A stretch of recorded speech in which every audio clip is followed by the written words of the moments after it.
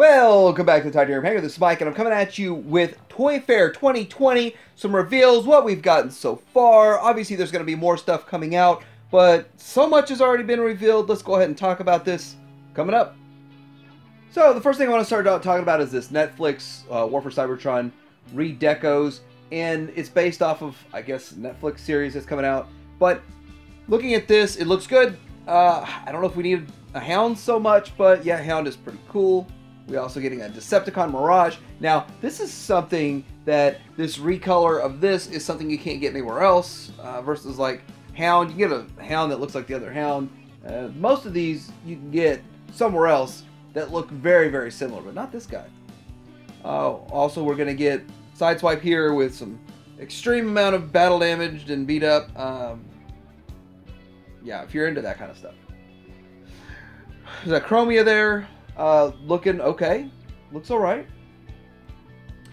And they call this one Scrap Face, even though it's Refractor, but Refractor's actually Reflector. Anyway, call him a Scrap Face.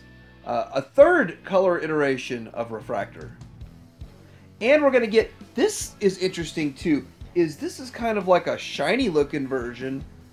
So more of a shiny, I guess it's shiny, of Megatron. And yeah, we're going to get into more stuff here, but it's odd that they even put this one out. There's like now the third recolor of Megatron.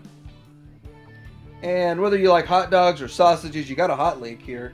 And I love purple. I love me some purple. I'm a sucker for me some purple. And I don't have a purple secret yet, so I'll probably pick him up. So we've seen Earthrise RC. And she looks good. She looks good. I'm just wondering, once I get her hand and compare her side to side, what will I like more? The Generations or her? And I always wondered that. I was like, how are they going to improve on the Generations? Because it was good. This is interesting. I'm a little in the air about the alt mode, which is odd because I like the alt mode on the other one. Just having it in hand and comparing it's gonna be tough till you actually, have it in person and see it for yourself. Pictures are really hard to tell with this one. So, leading into Scorponok, I think we're going to get this guy separate. And, I mean, we all thought we would anyway. I don't think it's coming with Scorponok. We might get a little bit more information. But, yeah, I don't think it's coming with Scorponok. But there's Scorponok, and he looks good. It looks a whole lot like those little microscopic pictures. This is probably how I expected him to come out. But I love the detailing. Look at that chest. That's just awesome. It is so Scorponok. And I really like the claws look good. His arms are a bit short in my opinion, but I'm okay with that. I mean, not nitpicking him to death. I think he looks amazing. I just can't wait to see him in real mode. This is still sort of a rendered look to me. I think it's a render, but we're going to see more of this at Toyfair at an event here in just a little bit. But, man, I'm really happy about this, excited for it, and looking forward to it. And here's the actual base mode. And, again, this is a nice base mode. I think that Scorponok lends itself to make a good base mode. Even though it's really just the legs spread and the arms up. That's what it is. It still looks good. And look how big that is. Those are deluxe figures on there. Usually, you notice, when they show a base mode, they show like Micromaster kind of figures. Tiny figures, Headmasters, Titan Masters. But this is deluxe figures rolling all up on this. That looks great. To show how big it is, that actually is what it looks like with some Titan Masters. The Titan Masters look so small. And Scorpion mode, we all knew that Tiny Tail was going to be a Tiny Tail. Oh, more money for an upgrade kit, I guess. So we do get a good look at the head, and we get Zarak transformed up. Pretty cool how the side of the legs for the head will turn into the eyes, or have the eyes painted on it. I kind of like these heads. I really like what they did with Fort Max's head, and with this, it's really cool. Incorporated that sort of G1 helmet with it. It just all is so many great homages to the G1, and here is the head in robot mode. You gotta had to do something with those horns. I kind of wish they would have figured out a way to move the horns to the back, but I mean, I guess it's a small complaint. So the robot mode, in my opinion, for the head, so sort of going up against Cerebros, and they call it Zarak, even though Zarak is actually the head of this guy. But anyway, the side horns, or whatever you want to call those, antennas, are stuck to the shoulder, so that's the downside. But still cool looking, and I'm glad they went with the full figure. Here's Zarak.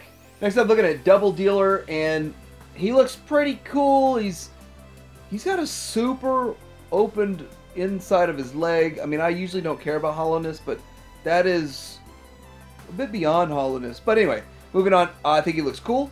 The last Double Dealer they made, I passed on. I didn't think it was good at all.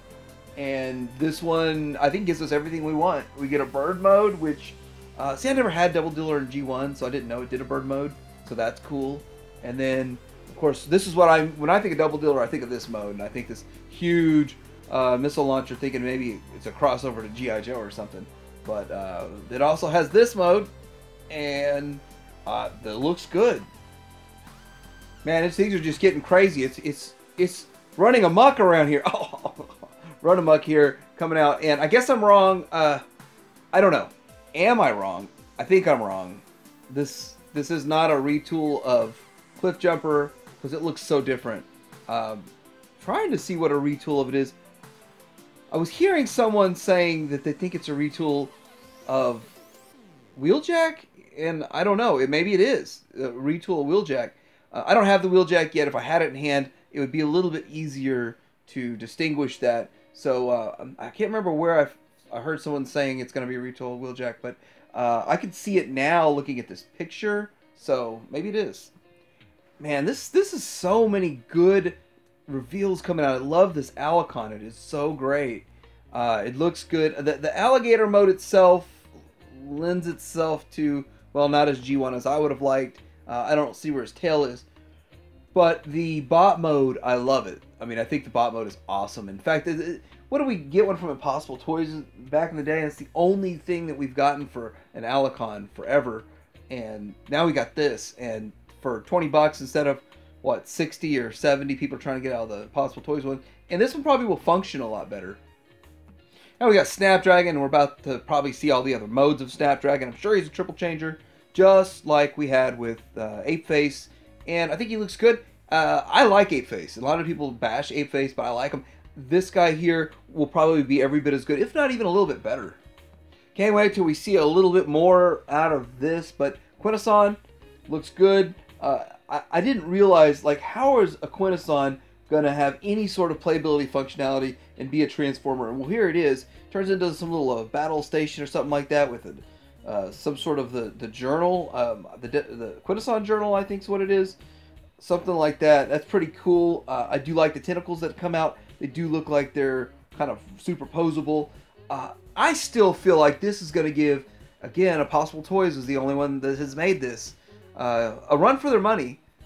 So we'll see when it comes out. Size-wise, I think it's right on par with Impossible Toys size-wise. We got some Micromaster pictures, which is cool. I like it. I'm not a huge fan of the Micromasters, but the cars look really good. And I think that you can really deck out one of those base displays with some of these Micromasters all over the place. So, I mean, it's pretty much worth it. I guess would have been happier at a lower price point. So you're paying $5 per Micromaster, but then I see this shuttle, and I'm not 100% sure about what's going on with this shuttle, but it does look pretty cool. And there's another one, and they combine to make a really cool ship. It seems like they always kind of make these too small. So whenever they make a shuttle, I always feel like the shuttle is too small. But I guess we're getting another shuttle too with Skylinks, right?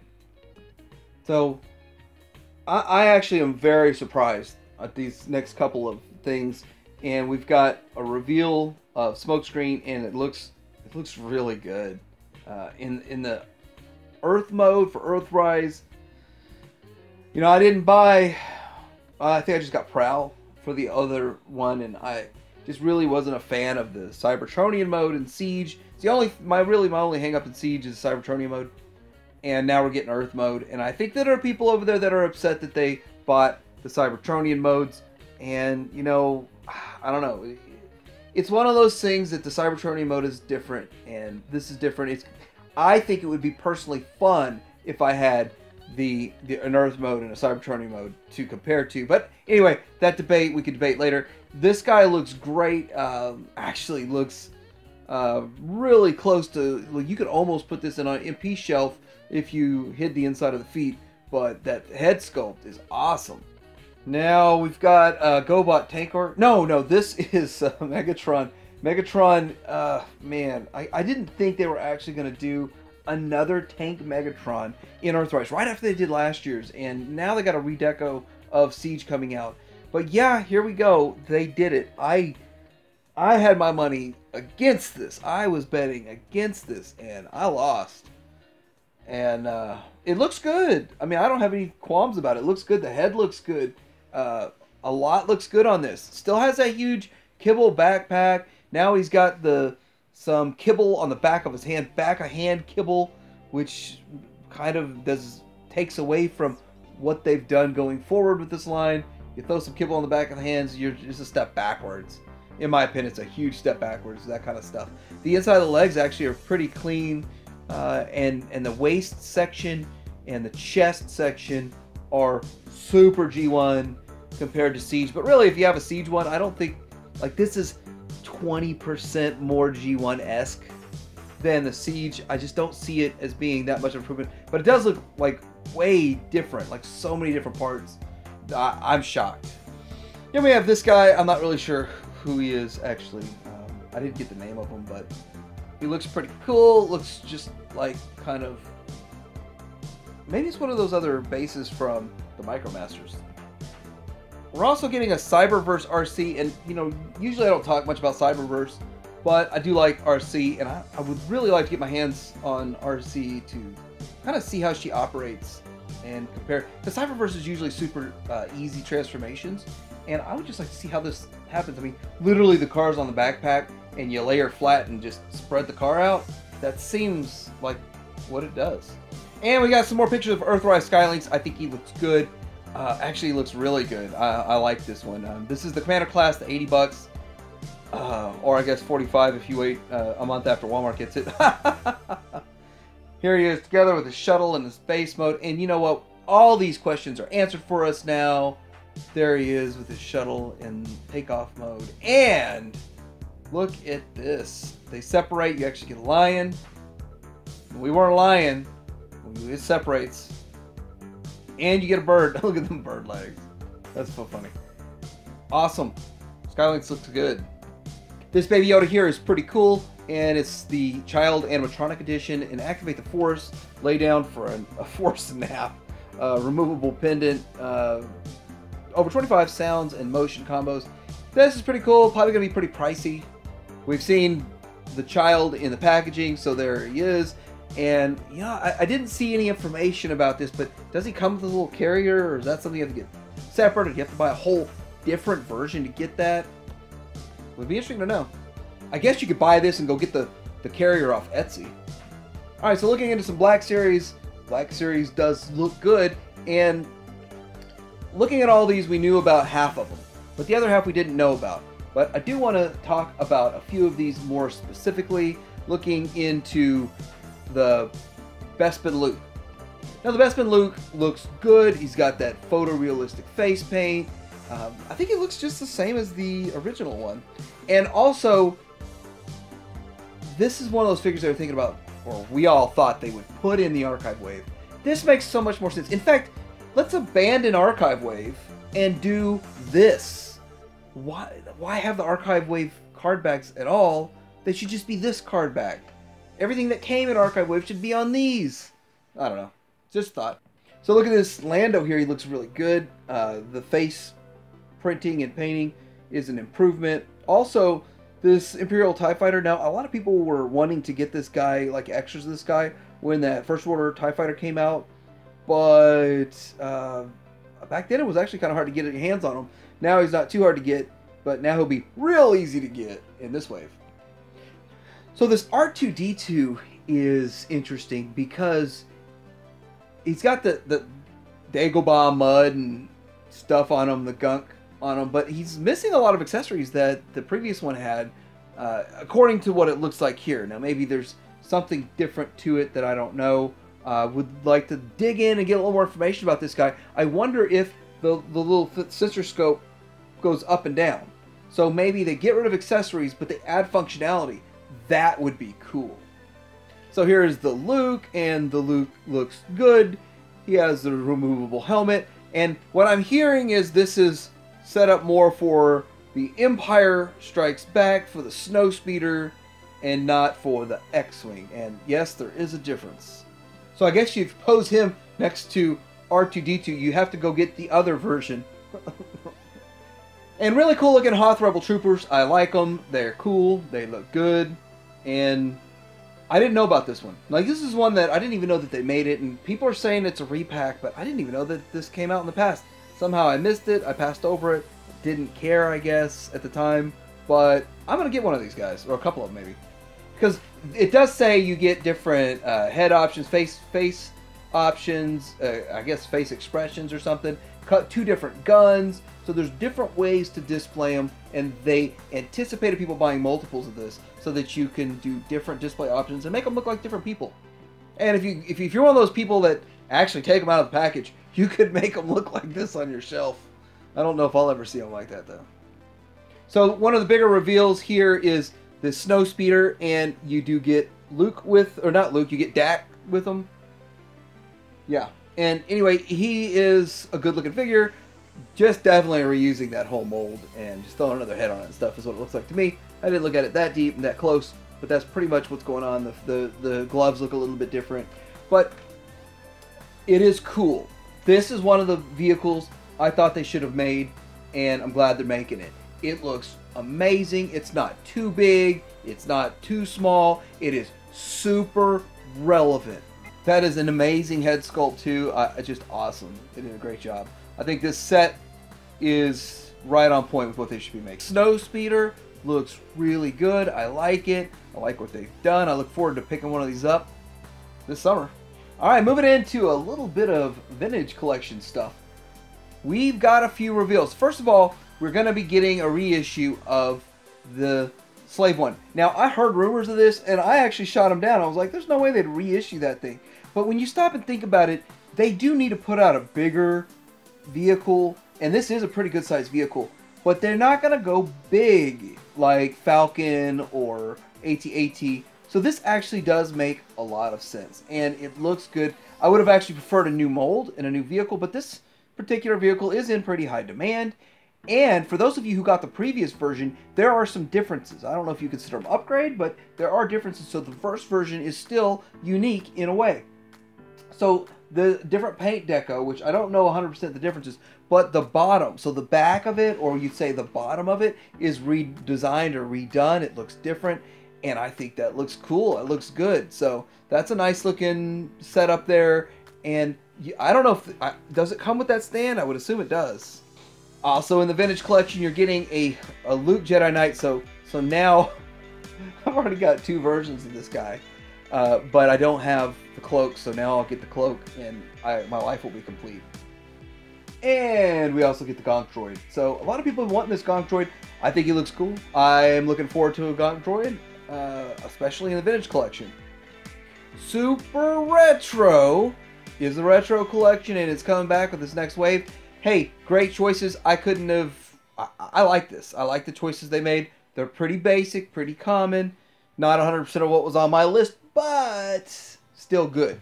Anyway, let's moving into this. The first one we're going to talk about is the Bespin Luke. Now, Bespin Luke here looks okay. Looks just like the original. I mean, yeah, pretty much like the original. Got to get that hairdryer out and peel them stickers off, I guess. Next up, we're going to talk about Leia and the Hoth, which makes sense. I mean, that's a very logical one. Looks okay.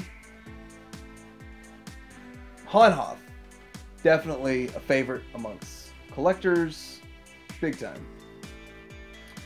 Yoda with the orange snake. I wonder if just for fun, they throw the Yoda with the orange snake. They throw Yoda out there and change up the snake color. Wouldn't that be cool that you have like a chase? I mean, no, it wouldn't be cool trying to chase down both colors, but That would be cool, just like randomly, oh, I got the brown snake. Oh, I got the orange snake.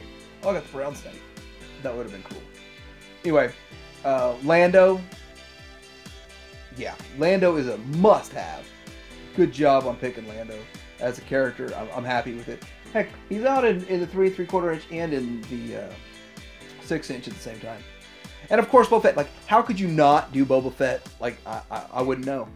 I wouldn't know how they could have just not done Boba Fett. So it's very, very obvious one right there. And of course, this game's going to come with an exclusive figure. And so, yeah, that's a thing. But I really don't like this. Like, it would have been better, in my opinion, if they would have been a diorama, or maybe we could have gotten one of those play sets that they made back in the day. You know, when they had those, the Hoth Battle play set, or Land of Jawa's play set, or something like that, and included a figure. Droid Factory play set. No, we get another game that nobody's going to want. But they want the figure. So it's basically you're buying a $20 figure. I mean, you're going to buy a $20 figure, and I don't know what you can do with the game. This figure is an odd choice to me. Like, why would they go out of their way to make another figure? So a lot of people just use that one, you know, the X-Wing loop in their Snowspeeder. So this is the Snowspeeder loop. I don't see that this could have been a slot that we fill something that we never had at all. I know we never had this in Snowspeeder, but I don't know. I feel like they did a really good job with Tarkin. Tarkin was a great pick. I don't know. Now we're getting into some role-play stuff. So for the kiddies, the kids aisle, we're going to get these pre-Vizsla lightsabers, the dark saber, and it's cool. That is really cool, and I'm hearing from some friends of mine saying there's going to be $20. I don't know. The lightsabers always cost like $30, but $20 is if this is $20, that's a good price for a good item that really is relevant to the Clone Wars time frame. But I'm more interested in this. I really like this Darth Raven lightsaber. I like purple blades. I think it's cool that we're getting another hilt, and that hilt is amazing. I really look forward to this one. And the thing is that I'm kind of getting tired of how they kind of rehash the same old lightsabers over and over. We got a Kylo Ren though, and I think we got what the Kit, is it Kit Fisto? One of them, Plo Koon, Kit Fisto. One of those two had come out. But really, other than a couple of new ones over the last decade, there's nothing new. This is new, and this looks good. And they're using their new technology for it. So I haven't seen the price on it yet. I hope it's not that new. Sorry, $300 pricing though. This hilt is just outstanding. It looks great. I love the way it looks. Hey, it looks like is it a removable blade? I didn't think they were doing removable blades on the main line anymore, but maybe they are. Talk about some Joe real quick. Looking at Snake Eyes. Snake Eyes looks pretty good. And a couple of these figures are showing me that we're going to get some options. We're going to be getting options with these figures. They're not going to be just one and done. You have some different version type options, and you get the chest dressings on this guy, the different weapons on this guy, the backpack, all this stuff. Really cool. I like that. Here's what he looks like with this is okay. So this is obviously exclusive. So the exclusive type, we don't know where it is yet. So the mainline release probably won't have this much stuff with it. Obviously, it's going to get a little extra for an exclusive. I really prefer just the mainline basic one. I'm fine with that. I don't need an exclusive, so I can live with just getting the regular old one. But anyway, still looks good. Snake Eyes is great. I'm actually more interested in this Roadblock. Now, Roadblock looks good, and at first I was taken aback. I was like, oh, they went with the green vest option from the movie. But looking at the green vest real close, it looks like it goes up real high, and the fact that everything else with the green vest shows like a shirt. So making me think that underneath that vest is his signature tank top, and he's going to look a lot more retro when you take that vest off. That will be cool. That I think you're going to get both options here. It's going to be great. And here he is holding this gigantic gun. Would have liked more classic weapons, but you know what? They're having to appeal to kids also. So I can see the route they're going. I know for me personally and selfishly, I would have wanted 100% looking just like it walked out of the 80s. And I know that's not the world we live in anymore. So that brings us to Scarlett. She looks good. I'm understanding right now how hard it is to do like the women's head sculpts and face sculpts and getting that to look right. That is awesome. That looks good. Except for the fact that I would have rather had, you know, closer to the vintage style. I'll live with this. But, you know, this starts making me think, what are the bad guys going to look like, you know? Here she is, just in a standard pose. See, I'm not a huge fan of, like, the extra upgrades and the stylization that's going on, but at least we're getting it, right? Now, Duke looks the least stylized or off the mark. He just looks super Duke. That's what Duke looks like. That's what we would expect out of a Duke, so I'm not surprised there. I'm not shocked at all. I think he does look pretty good. Here he is with a worse picture, but a better angle, so there he is. G.I. Joe Classified Duke. So I'm going to end up having to do another video, a roundup, talking about more stuff that we had at Toyfair, because Toyfair obviously has so much more than what I've just covered. And, of course, there's going to be more reveals coming over the next couple of days. So it'll be pretty interesting to see what else is going on. I could deep dive into it in another video out in the next couple of days. Like, subscribe to Deer Hanger out.